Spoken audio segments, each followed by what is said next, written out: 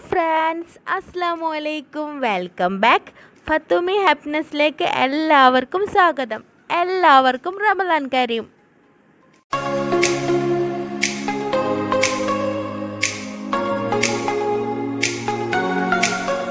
ഇന്ന് ഞാൻ വന്നിരിക്കുന്നത് എൻ്റെ വീട്ടിലുള്ളപ്പോൾ ഉള്ളൊരു സിമ്പിൾ ഇഫ്താർ വ്ളോഗുമായിട്ടാണ്. ഇന്ന് നമ്മൾ നോമ്പ് തുറക്കുമ്പോൾ എന്താ ഉണ്ടാക്കാന്ന് ഇങ്ങനെ ചിന്തിച്ചിരിക്കുമ്പോഴാണ് ഓംപ്ലേറ്റ് ബജി ഉണ്ടാക്കിയാലോ എന്ന് ഒരു വിചാരം വന്നത്. അപ്പോൾ ഓംപ്ലേറ്റ് ബജി ആകുമ്പോൾ പെട്ടെന്ന് ഉണ്ടാക്കുകയും ചെയ്യാൻ നല്ല ടേസ്റ്റുമാണല്ലോ. അങ്ങനെ നമ്മൾ ഓംപ്ലേറ്റ് ബജി ഉണ്ടാക്കാമെന്ന് വിചാരിച്ചു. ഇപ്പോൾ സമയം ഒരു 4 മണിയൊക്കെ ഉണ്ട്. അപ്പോൾ നമ്മൾ അസർ നമസ്കാരം കഴിഞ്ഞ് പെട്ടെന്ന് തന്നെ കിച്ചണിലേക്ക് കിടന്നത്. ആദ്യം തന്നെ നമ്മൾ ഉണ്ടാക്കാൻ പോകുന്ന ബീഫ് കറിയാണ്.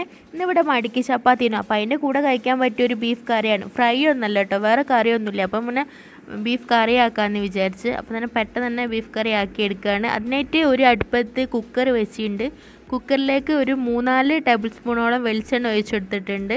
അതിലേക്ക് കുറച്ച് ഉലുവ ഇട്ടെടുത്ത്, അതായത് ഒരു 1/2 ടേബിൾ സ്പൂണോളം ഉലുവാണ് ഇട്ടെടുത്തത്. അതിലേക്ക് ഒരു കഷ്ണം പട്ടയും അതുപോലെ തന്നെ 2 പൂവും ഒരു ഏലക്കായും കൂടി ഇട്ടെടുത്തിട്ടുണ്ട്. നമ്മളിവിടെ ബീഫ് ഫ്രൈയോ അതുപോലെ തന്നെ ബീഫ് കറിയൊക്കെ ഉണ്ടാക്കുമ്പോൾ ആദ്യം ഒന്ന് മസാല വറുത്തെടുക്കലുണ്ട്. ഈ മസാല വറുത്തെടുക്കുമ്പോൾ നല്ലൊരു സ്മെല്ലും അതുപോലെ തന്നെ നല്ല ടേസ്റ്റും, ഒരു നാടൻ ടേസ്റ്റാണ്. അപ്പോൾ ഇതിലേക്കൊരു 1/4 ടേബിൾ സ്പൂണ് മഞ്ഞൾപ്പൊടിയും കൂടി ഇട്ടെടുത്തിട്ടുണ്ട്. ഇതിലേക്ക് 1 ടേബിൾ സ്പൂണോളം മുളക് പൊടിയും അതുപോലെ തന്നെ 4 ടീസ്പൂണോളം മല്ലിപ്പൊടിയും കൂടി ചേർത്തെടുത്തിട്ടുണ്ട്. ഇതിലേക്ക് 1/4 ടേബിൾ സ്പൂൺ നല്ല ജീരകം പൊടിച്ചതും അതുപോലെ തന്നെ 1/4 ടേബിൾ സ്പൂൺ പെരിഞ്ജീരകം കൂടി ഇട്ടെടുത്തിട്ടുണ്ട്. പൊടി ഉണ്ടെങ്കിൽ നമ്മൾ അത് ചേർത്തെടുത്താൽ മതി. ഞാൻ ഇവിടെ പൊടി ഇല്ലാത്തത് കൊണ്ട് മുഴുവനായിട്ടാട്ടോ പെരിഞ്ജീരകം ഇട്ടെടുത്തത്. 1.5 ടേബിൾ സ്പൂൺ കുരുമുളക് പൊടിയും കൂടി ചേർത്തെടുത്തിട്ടുണ്ട്. എന്നിട്ട് ഇതെല്ലാം കൂടി ഒന്ന് മിക്സ് ചെയ്ത് കൊടുക്കുക. ഇത് ലോ ഫ്ലെയിമിലിട്ട് വേണം കേട്ടോ ഇത് വറുത്തെടുക്കാൻ. ഹൈ ഫ്ലെയിമിലിട്ടുണ്ടെങ്കിൽ ഇത് കരിഞ്ഞു പോകും, അപ്പം ഒരു കയ്പും വരും. അതുകൊണ്ട് ലോ ഫ്ലെയിമിലിട്ട് വേണം കേട്ടോ ഇത് നമ്മൾ വറുത്തെടുക്കാൻ. ഇതിലേക്ക് ഒരു 1/2 ടേബിൾ സ്പൂൺ ഗരം മസാലയും കൂടി ചേർത്ത് കൊടുത്തിട്ടുണ്ട്. ഈ മസാലയുടെ ഒക്കെ പച്ചമണം മാറി വന്നിട്ടുണ്ട് കേട്ടോ. ഇനി ഇതിലേക്ക് ഒരു തക്കാളി അതുപോലെ തന്നെ ചെറിയൊരു കഷ്ണം വെള്ളിയുള്ളിയും കുറച്ച് ചെറിയുള്ളിയും കൂടി ചേർത്ത് കൊടുത്തിട്ടുണ്ട്. 4 പച്ചമുളകും കൂടി നടു കീറിയത് ഇട്ട് കൊടുത്തിട്ടുണ്ട് കേട്ടോ. ഇതിലേക്ക് 1 ടേബിൾ സ്പൂണോളം ഇഞ്ചി വെളുത്തുള്ളി പേസ്റ്റും കൂടി ചേർത്തെടുത്തിട്ടുണ്ട്. 2 തണ്ട് കറിവേപ്പിലയും കൂടി ഇതിലേക്ക് ചേർത്തെടുത്തിട്ട് നന്നായി ഒന്ന് മിക്സ് ചെയ്തെടുക്കാം. ഇതിലേക്ക് ഞാൻ 1 കിലോ ബീഫാണ് എടുത്തത്. ഇതൊന്ന് നന്നായിട്ട് ഇതിൽ ഈ മസാലയിലൊക്കെ കിടന്ന് നന്നായിട്ടൊന്ന് കുഴച്ചെടുക്കുക. നമ്മൾ കൈകൊണ്ട് ഇങ്ങനെ നല്ലോണം കുഴച്ചെടുക്കുന്നതാണ് നല്ലത്. ഞാനിവിടെ കൈകൊണ്ടാട്ടോ ചെയ്തെടുത്തത്. മാക്സിമം നമ്മൾ കൈകൊണ്ട് നന്നായിട്ട് ഇതൊന്ന് തിരുമ്പി എടുക്കണേ. കൈകൊണ്ടൊക്കെ നന്നായിട്ട് കുഴച്ചെടുക്കുമ്പോൾ ഈ മസാലയൊക്കെ പെട്ടെന്ന് തന്നെ ബീഫിലേക്ക് നന്നായി പിടിക്കും കേട്ടോ. ഇതിലേക്ക് ആവശ്യത്തിനുള്ള ഉപ്പും കൂടി ചേർത്തെടുത്തിട്ടുണ്ട്. ഇതിലേക്ക് ഞാൻ 1 കപ്പ് വെള്ളം കൂടി ചേർത്ത് കൊടുക്കുന്നുണ്ട് കേട്ടോ. എന്താ വെച്ചാൽ നമ്മളിവിടെ ഞാൻ പറഞ്ഞില്ല മടിക്ക് ചപ്പാത്തിക്ക് വേണ്ടി കറിയാണ് ഉണ്ടാക്കുന്നത്. അപ്പോൾ നമ്മൾ കുറച്ച് കറി വേണമല്ലോ, ഗ്രേവിയൊക്കെ വേണമല്ലോ. അതുകൊണ്ട് ഞാൻ കുറച്ച് 1 ഗ്ലാസ് വെള്ളം ഒഴിച്ചെടുത്തിട്ടുണ്ട്. ഇനി നിങ്ങൾക്ക് ഫ്രൈ ഒക്കെ ആണ് ആവശ്യമെങ്കിൽ ഇതിൽ വെള്ളം ഒഴിക്കേണ്ട. ബീഫ് തന്നെ നല്ലോണം വെള്ളമൊക്കെ ഇറങ്ങി വരുന്നതാണ്. ഇനി കുക്കർ മൂടി വെച്ചിട്ട് ഞാനിവിടെ ഒരു 6 വിസിൽ വരുത്തിക്കുന്നുണ്ട് കേട്ടോ. എന്താ വെച്ചാൽ ഇത് കുറച്ചൊരു മൂത്ത ബീഫാണ്. അതുകൊണ്ട് ഞാൻ ഇവിടെ ഒരു 6 വിസിൽ വരുത്തിച്ചിട്ടുണ്ട്. നോമ്പ് തുറക്കുമ്പോൾ നമ്മൾ സ്നാക്സ് ആയിട്ട് ഇന്ന് ഉണ്ടാക്കുന്നത് ഓംപ്ലേറ്റ് ബജി ആണെന്ന് ഞാൻ നേരത്തെ പറഞ്ഞല്ലോ. അപ്പോൾ ഞാനിവിടെ ഒരു ബൗൾ എടുത്തിട്ട് അതിലേക്ക് 1 കപ്പ് കടലമാവാട്ടോ ചേർത്ത് കൊടുക്കുന്നത്. 1/4 കപ്പ് പത്തിരിപ്പൊടിയും കൂടി ചേർത്ത് കൊടുക്കുന്നുണ്ട്. ഈ പത്തിരിപ്പൊടി ചേർത്ത് കൊടുക്കുമ്പോഴാണ് ആ ബജിക്ക് നല്ല ക്രിസ്പി ഉണ്ടാവുന്നത് കേട്ടോ. അതുകൊണ്ട് ഞാനിവിടെ പത്തിരിപ്പൊടിയാണ് 1/4 കപ്പ് ചേർത്ത് കൊടുത്തത്. ഇതിലേക്ക് 1/2 ടേബിൾ സ്പൂണോളം മുളക് പൊടിയും 1/4 ടേബിൾ സ്പൂണോളം മഞ്ഞൾപ്പൊടിയും കൂടിയും ചേർത്ത് കൊടുത്തിട്ടുണ്ട്. പിന്നെ ആവശ്യത്തിനുള്ള ഉപ്പും കൂടി ചേർത്ത് കൊടുക്കാം. ഇതിലേക്ക് 1/4 ടേബിൾ സ്പൂണോളം ഗരം മസാലയും കൂടി ചേർത്ത് കൊടുക്കുന്നുണ്ട്. നമ്മൾ തട്ടുകടയിൽ നിന്നൊക്കെ കിട്ടുന്ന ബജിക്ക് നല്ലൊരു ടേസ്റ്റ് അല്ലേ, ഈ ടേസ്റ്റ് കിട്ടാനായിട്ടോ നമ്മളിവിടെ ഗരം മസാലയും കൂടി ചേർത്ത് കൊടുക്കുന്നത്. ഇത് നന്നായി പൊള്ളി വരാനായിട്ട് ഞാൻ കുറച്ച് അപ്പക്കാരം കൂടി ചേർത്ത് കൊടുക്കുന്നുണ്ട്. അതായത് ബേക്കിംഗ് സോഡയും കൂടി ഇതിലേക്ക് ചേർത്ത് കൊടുത്തിട്ടുണ്ട്. പിന്നെ ആവശ്യത്തിനുള്ള വെള്ളം കൂടി ചേർത്ത് ഇതൊന്ന് മിക്സ് ചെയ്തെടുക്കാം. ഈ പൊടിയിൽ നമ്മൾ വെള്ളം ഒഴിക്കുമ്പോൾ ശ്രദ്ധിക്കണം കേട്ടോ, അധികം വെള്ളമായി പോകാൻ പാടില്ല. അപ്പോൾ നമ്മളെ മാവ് ലൂസായി പോകും. അപ്പോൾ നമുക്ക് ബജി ഉണ്ടാക്കുമ്പോൾ നന്നാവില്ല. അതുകൊണ്ട് നമ്മൾ സൂക്ഷിച്ച് വേണം കേട്ടോ വെള്ളം ഒഴിക്കാൻ. കുറച്ച് വെള്ളം ഒഴിച്ച് വേണം നമ്മളിത് കുഴച്ചെടുക്കാം കേട്ടോ. ഇതാ ഇങ്ങനായി കിട്ടും. ഇങ്ങനെ കേട്ടോ ഇതിൻ്റെ പരുവം.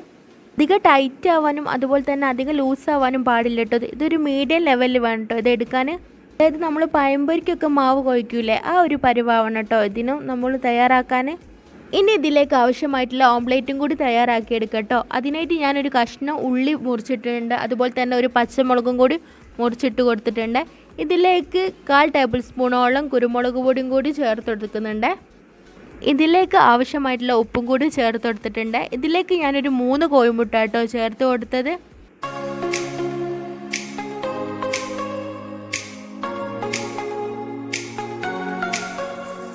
ഇത് നന്നായിട്ടൊന്ന് മിക്സ് ചെയ്ത് കൊടുക്കുകയാണ്.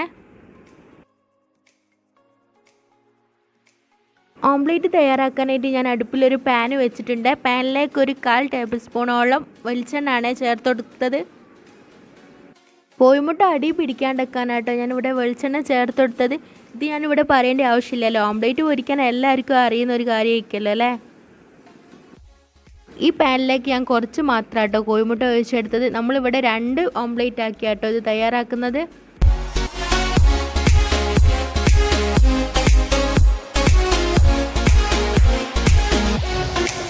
അങ്ങനെ നമ്മളിവിടെ 2 ഓംലേറ്റും തയ്യാറാക്കി വെച്ചിട്ടുണ്ട് കേട്ടോ. ഇനി നമുക്ക് കുറച്ച് ഈർക്കിളാണ് ഞാൻ എടുത്തിരിക്കുന്നത്. ഈർക്കിളിൻ്റെ പകരം നമുക്ക് ടൂത്ത് പിക്ക് ഉണ്ടെങ്കിൽ അത് ഉപയോഗിക്കാം കേട്ടോ. എന്നിട്ട് ഈ ഓംലേറ്റ് ഒന്ന് നീളത്തിലൊന്ന് മുറിച്ച് കൊടുക്കണേ. അങ്ങനെ എല്ലാ ഭാഗവും നീളത്തിൽ ഇങ്ങനെ മുറിച്ച് കൊടുക്കുക കേട്ടോ.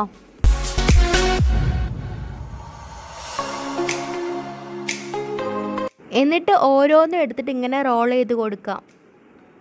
എന്നിട്ട് ഒരു ഈർക്കിൾ എടുത്തിട്ട് ഇതൊന്ന് കുത്തി കൊടുക്കുക. ഇതിങ്ങനെ വിടർന്ന് പോകാണ്ടിരിക്കാൻ കേട്ടോ നമ്മളിവിടെ ഈർക്കിളോണ്ട് കുത്തി കൊടുക്കുന്നത്. അങ്ങനെ എല്ലാം തയ്യാറാക്കിയെടുക്കാം.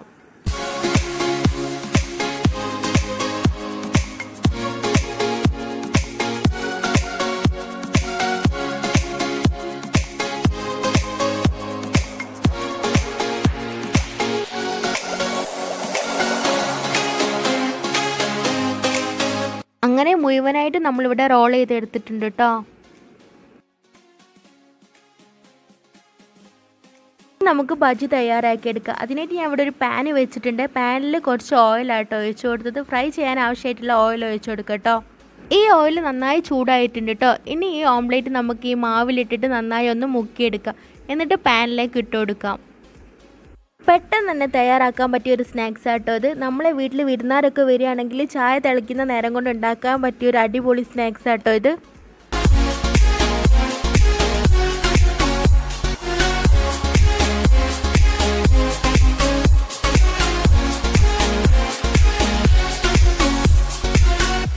ഒരു ഭാഗം പൊരിഞ്ഞതിന് ശേഷം നമുക്ക് മറ്റേ ഭാഗം കൂടി ഒന്ന് പൊരിച്ചെടുക്കാം.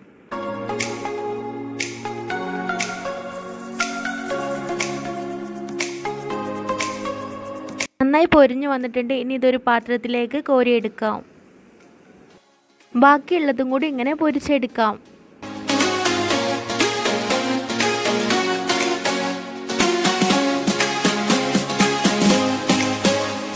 ഇതിലേക്ക് കൂട്ടാൻ പറ്റിയ അടിപൊളി സോസ് ആട്ടോ ഉണ്ടാക്കാൻ പോകുന്നത്. അതിനായിട്ട് ഞാനൊരു വെല്ലുള്ളി ആട്ടോ മുറിച്ചിട്ട് കൊടുക്കുന്നത്. ഒരു മിക്സിൻ്റെ ജാർ എടുത്തിട്ട് അതിലേക്ക് വെല്ലുള്ളി മുറിച്ചിട്ട് കൊടുക്കാം.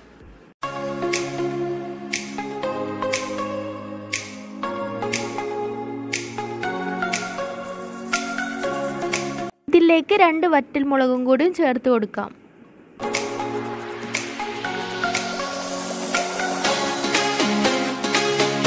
ഇതിലേക്ക് 1 ടേബിൾ സ്പൂൺ മുളക് പൊടിയും കൂടി ചേർത്ത് കൊടുക്കാം.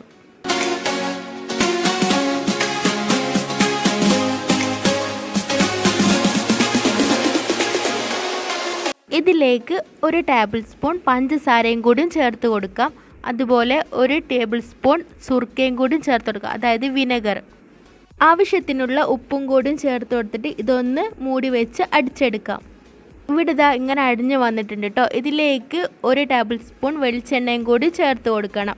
എന്നിട്ട് ഇതൊന്നും കൂടി ഒന്ന് പേസ്റ്റാക്കി എടുക്കാം. ഈ സോസ് നല്ല ടേസ്റ്റാണ് കേട്ടോ. നമ്മൾ പഞ്ചസാര ചേർത്ത് കൊടുത്ത് വെച്ചിട്ട് ഇതിന് മധുരം ഒന്നും ഉണ്ടാവില്ല. നല്ല ടേസ്റ്റാണ്. നമുക്ക് എല്ലാ ബജിൻ്റെ കൂടെ ഇത് കഴിക്കാൻ പറ്റുന്നതാണ്. അതുപോലെ തന്നെ കപ്സിൻ്റെ മന്തിൻ്റെ ഒക്കെ കൂടെ കഴിക്കാൻ പറ്റിയ ഒരു അടിപൊളി സോസാണ് കേട്ടോ ഇത്. എല്ലാവരും ഒന്ന് ട്രൈ ചെയ്ത് നോക്കണേ. ഈ സോസ് നമുക്ക് എല്ലാവർക്കും ഇഷ്ടപ്പെടും. ഈ സോസ് ഉണ്ടാകുമ്പോൾ നമ്മൾ എത്ര ബജിയാണ് കഴിച്ചതെന്ന് നമുക്ക് തന്നെ ഓർമ്മ ഉണ്ടാവില്ല. അത്രയും ടേസ്റ്റാണ് കേട്ടോ ഇത്.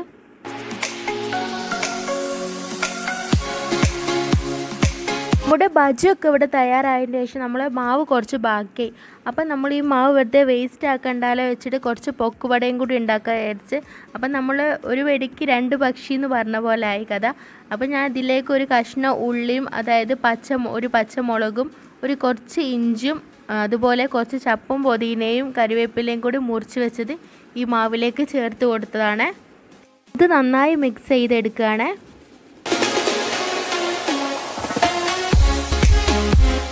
നേരത്തെ ബജി തയ്യാറാക്കിയതിൻ്റെ ഓയിലും ഇവിടെ ബാക്കിയുണ്ടായിരുന്നു. അപ്പോൾ ആ ഓയിലൊന്ന് അടുപ്പത്ത് വെച്ചിട്ട് അതിലേക്ക് ഈ മാവ് ഇട്ട് കൊടുക്കുക കേട്ടോ. അത് ഞാൻ ഈ ഓയിലൊന്ന് ചൂടായിട്ട് നോക്കാൻ വേണ്ടി കുറച്ച് മാവ് ഉറ്റിച്ച് നോക്കിയതാണ്. അപ്പോൾ നന്നായി ചൂടായിട്ടുണ്ട്. അപ്പോൾ ഇതിലേക്ക് കുറച്ച് മാവ് ഒഴിച്ച് കൊടുത്തിട്ട് പൊക്കുവട തയ്യാറാക്കി എടുക്കുകയാണ്.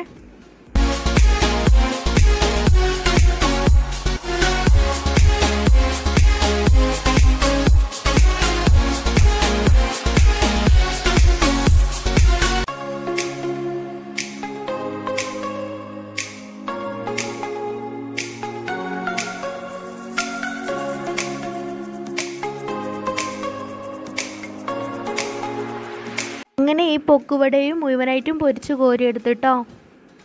അപ്പോഴത്തേക്ക് ഉമ്മ അവിടെ ജ്യൂസും തരിയും അതുപോലെ മടക്കി ചപ്പാത്തിയൊക്കെ ഇവിടെ തയ്യാറാക്കി എടുത്തിട്ടുണ്ടേനെ. അപ്പോൾ ഒരു 6:15 ആയിട്ടുണ്ട് സമയം. അപ്പോൾ ഞാൻ ബീഫൊക്കെ ഒരു പാത്രത്തിലേക്ക് വിളമ്പാണ്.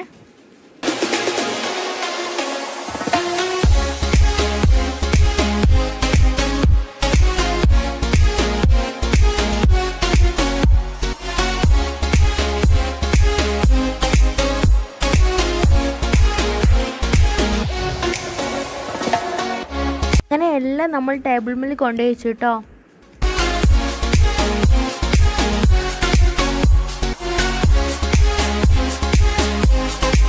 അങ്ങനെ ബാങ്കും കൊടുത്ത് നമ്മൾ നോമ്പൊക്കെ തുറന്നു. എൻ്റെ ഈ കുഞ്ഞ് ഇഫ്താർ വ്ലോഗ് നിങ്ങൾക്ക് ഇഷ്ടപ്പെടുകയാണെങ്കിൽ ലൈക്ക് ചെയ്യാനും ഷെയർ ചെയ്യാനും സബ്സ്ക്രൈബ് ചെയ്യാനും മറക്കല്ലേ. സൈഡിൽ കാണുന്ന ബെല്ലൈക്കണും കൂടി ഒന്ന് ക്ലിക്ക് ചെയ്യണേ. എന്നാലുള്ളൂ ഞാനിടുന്ന വീഡിയോസിൻ്റെ നോട്ടിഫിക്കേഷൻ നിങ്ങൾക്ക് ലഭിക്കുകയുള്ളൂ. Thanks for watching.